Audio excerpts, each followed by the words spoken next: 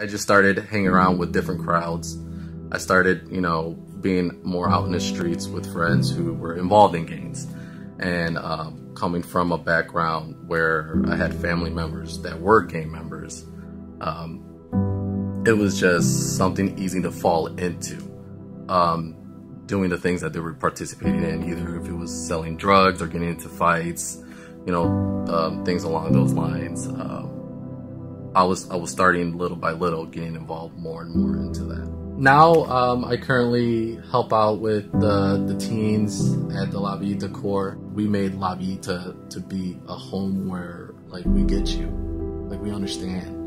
And with everything that I put myself through and how I was able to overcome that with the help of the people of the Corps and other individuals, I was like, anyone could get out. Anyone could get out if you want to get out, or if you want a better life.